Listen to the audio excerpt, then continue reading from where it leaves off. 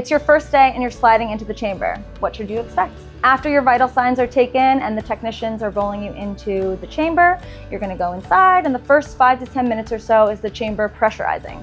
So during that time is really pretty much the only time that you should notice or feel anything. It feels like you are coming down on an airplane is many times what people have described.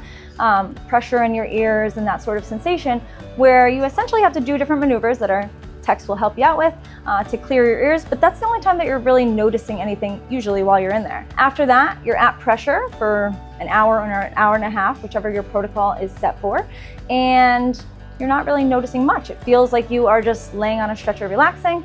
Usually people don't have any complaints or concerns, but if you need anything, the tech is there for you to help you out. And then at the end, you're depressurizing and coming back from pressure. You're still laying on the same bed there and whatnot, but sometimes people will notice that ear type sensation or pressure at the end, although less so than the beginning, and that's pretty much it.